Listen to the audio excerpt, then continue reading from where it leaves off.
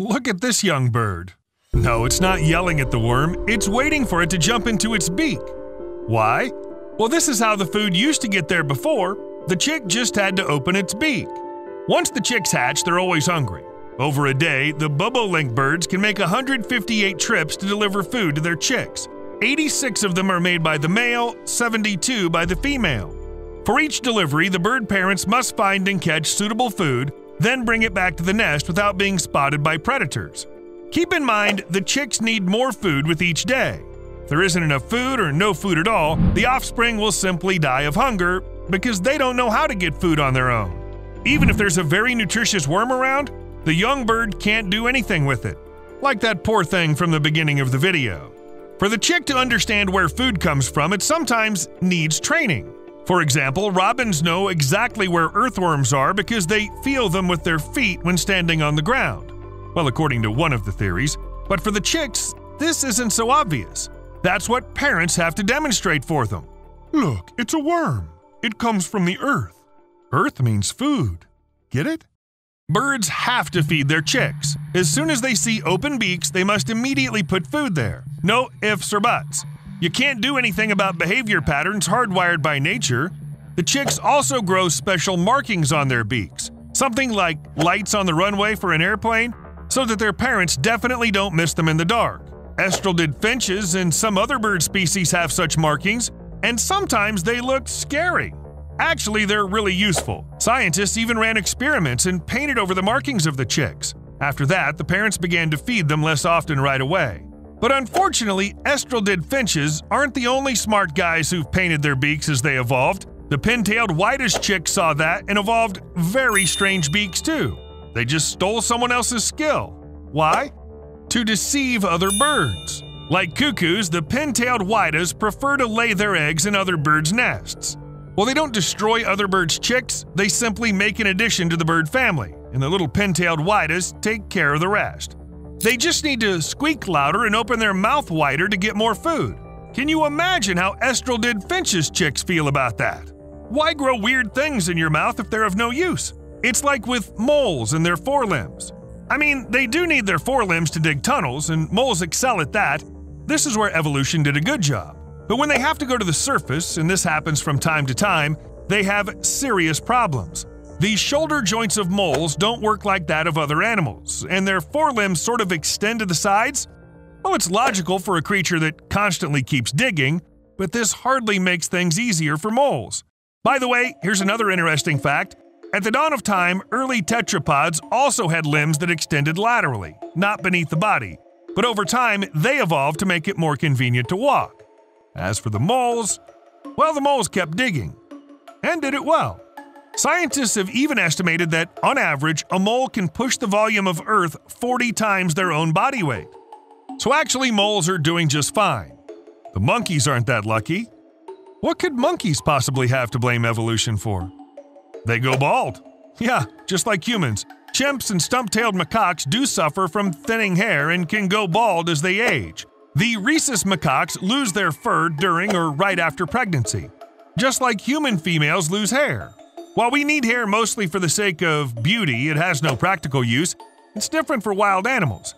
They need fur for warmth, cooling, camouflage, sometimes even for carrying their babies. In general, hairless life is hard for them. Well, thanks a lot, evolution. Why the hell'd you do that? And what's that? Conjoined crocodiles? They were born on a crocodile farm in Thailand in 2001. Each animal had a head and 4 legs, but the crocodiles merged in the tail area, so they had to share it. The farm staff took care of the unusual babies because they wouldn't survive on their own. Unfortunately, Steve and I couldn't find what happened to these conjoined crocodiles, but from time to time, 2-headed snakes are born, and judging by their fate, the crocodiles can't expect a bright future. Having 2 heads confuses the snake. It often can't decide which way to crawl, takes too much time eating, and has great trouble hunting. But this is not even the biggest issue, because one head often attacks the other one. Snakes operate a good deal by smell, and if one head catches the scent of prey on the other head, it'll immediately try to swallow it. In captivity, such snakes can be fed using a screen, hiding one head from the other.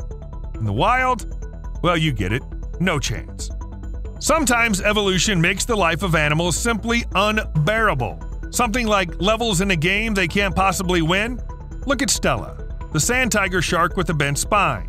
Stella was living in the Mississippi Aquarium when the staff noticed a bend to her spine. For a human, this can feel nasty but not fatal, but for sharks, things work way more different. Stella's bend got so bad she had trouble swimming. In the wild, everything would end at this point, but people performed the first ever surgery on a shark spine. It was damn hard, but it worked. For a few more months, Stella lived a happy shark life. Yes, it's not much, but it's still better than if the shark ended up with a curved spine in the open ocean. However, nature sometimes has rather peculiar ideas about lifespan. Take cicadas, for example. They're insects, but evolution allowed them to live for 17 years. Not every cat lives that long. Periodical cicadas should be grateful for such a gift. But if they really lived for 17 years and multiplied, as insects usually do, they'd have taken over the planet a long time ago. Maybe for that reason, or maybe just to ruin cicada's long life, evolution decided these flying insects would spend all 17 years underground. After hatching from eggs, cicadas actually burrow into the ground and stay there for many, many years, feeding on the sap from the roots of trees and shrubs. Thankfully, cicada nymphs have a very slow metabolism, otherwise they would have destroyed all the vegetation on the planet.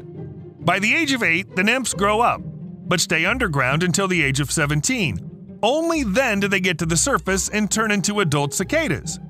After that, the insects have 4 to 6 weeks to find a mate and procreate. That is, they're really short on time, so the males make extremely loud sounds thanks to a hollow abdomen, which resonates strongly. And when I say strongly, I mean that cicada calls can be deafening. When this whole swarm, which has been preparing for breeding for 17 years, starts looking for a mate, the noise? Well, you need to hear it yourself.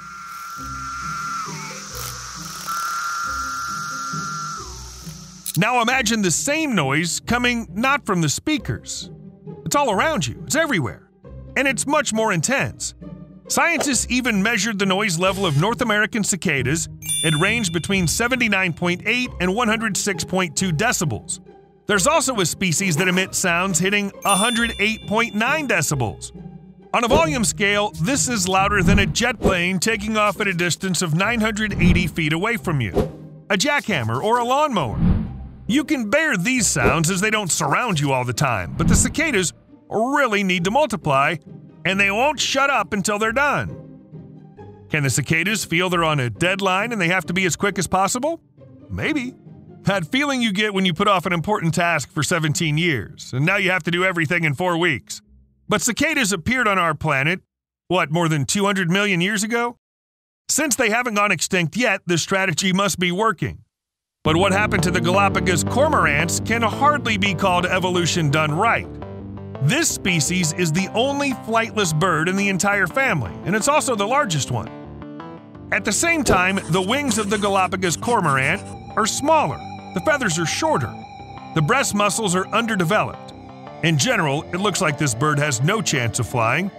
To find out why, scientists had to look at the bird's genetics. And it turned out that the Galapagos cormorants, let's say, evolved in a somewhat wrong direction. Their genes are busted, just like the genes of people suffering from skeletal ciliopathies. In particular, some people with ciliopathy have short limbs and small chests, just like Galapagos cormorants. It's believed these birds mutated just 2 million years ago, quite recently on the evolutionary timescale. Most likely, they simply moved to islands where there were no predators, dropped their guard, and decided they don't need to fly anymore. Moreover, there's always food they can dive in for, and the wings only get in the way. But the cormorants didn't suspect there would be people nearby who would bring dogs, cats, and rats with them. Now the flightless birds simply have nowhere to go. They don't have time to grow wings again.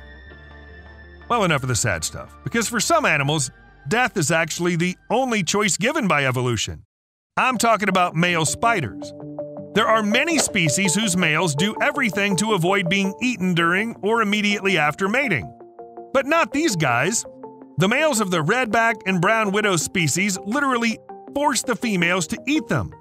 Right amidst the mating, the male somersaults, flipping his back forward onto the female's mouth parts so she has no choice but to bite him. Well, when the enzymes turn the male into jelly, the female eats it. Why waste food? But what's the point of all this? Well, for these species, finding a female and mating with her is already a huge success. Males live a little, most die without leaving offspring, so if they come across a lady and the date went according to plan, then there's no point living anymore. The goal's been achieved. This definitely won't happen a second time, so why not sacrifice yourself for the sake of your future kids? Sounds tough, but these are spiders. They got used to stuff like that. Oh, I almost forgot. I wanted to speak about manatees. Not only because they're funny and look like beanbags with fins, the manatees weren't so lucky either. These are very slow animals that sleep half the day, and the other half they calmly forage in shallow water, reaching speeds of 3 to 5 miles per hour tops. It's a bit faster than a human walking, but when you're this slow, some can take advantage of it. And I'm not even talking about predators.